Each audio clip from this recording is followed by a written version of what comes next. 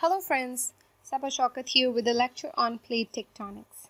For a better understanding, I would like you to watch my lecture on structure and composition of Earth.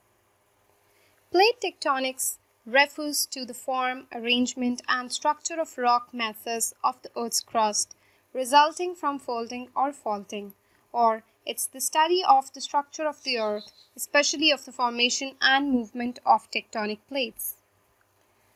Earth's outer shell is divided into several plates that glide over the mantle. The plates act like a hard and rigid shell compared to Earth's mantle.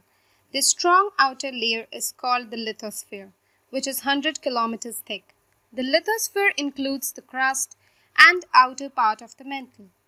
Below the lithosphere is the asthenosphere, which is malleable or partially malleable, allowing the lithosphere to move around. There are 7 major plates. These plates are named after the landforms found on them. The 7 major plates are African plate, Antarctic plate, Eurasian plate, North American plate, South American plate, Indo-Australian plate, and Pacific plate. The largest plate is the Pacific plate. Most of it is located under the ocean. It is moving northwest at a speed of around 2.2 inches per year. Some of the minor plates include the Arabian plate, Caribbean plate, Nazca plate, and Scotia plate. Developed from the 1950s through the 1970s, plate tectonics is the modern version of continental drift, a theory first proposed by scientist Alfred Wegener in 1912, expanded in 1915 in his book The Origin of Continents and Oceans.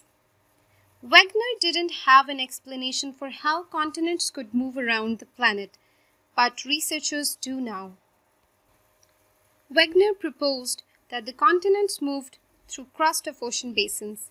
He noted how the east coast of South America and the west coast of Africa looked as if they were once attached. Wegener was not the first to notice this puzzle-like fit of the continents, but he was one of the first to realize that the Earth's surface has changed through time, and that continents that are separated now may have been joined together at one point in the past. Wegener noted that the fossil remains of the same extinct animal or plant can be found across several continents that are now adjacent to one another. This suggests that in the distant past, the configuration of continents was different than it is today. Wegener postulated that throughout most of geologic time, there was only one continent, which he called Pangaea. Late in the Triassic period, which lasted from approximately 251 million to 199.6 million years ago, Pangaea fragmented. The fragments of Pangaea began to move away from one another. Westward drift of the Americas opened the Atlantic Ocean, and the Indian bloc drifted across the equator to merge with Asia. In 1937, Alexander Aldi Toit, a South African geologist, modified Wegener's hypothesis by suggesting 2 primordial continents, Laurasia in the north and Gondwana in the south. There are 3 different types of plate boundaries: divergent boundary, convergent boundary, and transform boundary. A divergent boundary occurs when 2 tectonic plates move away from each other.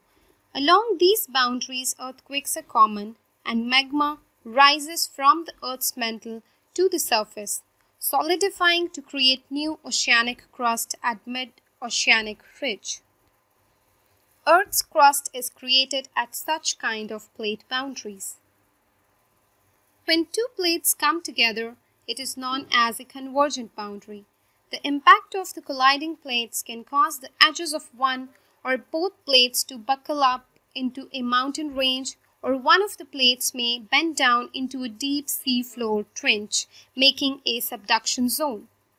A chain of volcanoes often forms parallel to convergent plate boundaries, and powerful earthquakes are common along these boundaries.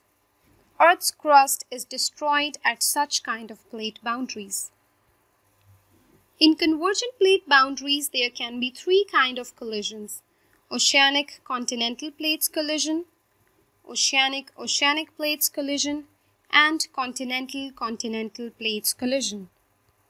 In case of oceanic continental and oceanic plates collision, island arcs are formed, whereas in case of continental plates collision, mountain ranges are formed. Himalayas were formed in such kind of collision.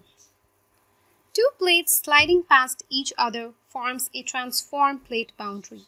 Natural or human-made structures that cross a transform boundary are offset, split into pieces, and carried in opposite directions. Earthquakes are common along these faults. In contrast to convergent and divergent boundaries, crust is cracked and broken at transform margins, but is not created or destroyed.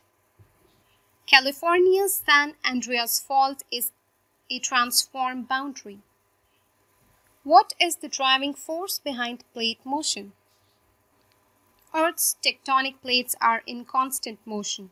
Their movement is driven by heat within the Earth. The deep Earth is very hot, while its surface is quite cool. This causes hot material within the Earth to rise until it reaches the surface, where it moves sideways, cools, then sinks. This circular motion is called convection. Convection cells within the mantle drives the motion of the overlying plates. Relative plate motion means the motion of one plate relative to another plate. So at least two plates are involved. For example, the motion of the Eurasian plate relative to the North American plate. Absolute plate motion means the motion of one plate, such as the Pacific plate. For absolute motion of one plate is considered only. The motion of the other plates do not matter in this case. Thanks for watching. Please like, share and subscribe.